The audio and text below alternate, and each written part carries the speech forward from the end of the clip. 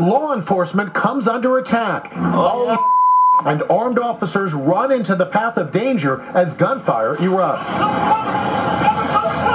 Cops take cover in the deadly police shooting. 4 officers were killed while attempting to serve a warrant at this home in Charlotte. 4 other officers were wounded. We take cover? Panicked neighbors posted live videos on social media as the frantic scene unfolded. Oh man, oh no. Here, an armored vehicle pulls up on a neighbor's lawn. SWAT teams staged operations in people's front yards. Sniper dude ready to take the shot. And these 3 roommates say a team of snipers set up right inside their home. You can see them sprinting across the living room. Outside the home, nearly a dozen officers take their positions. As more gunfire erupts, the roommates take cover.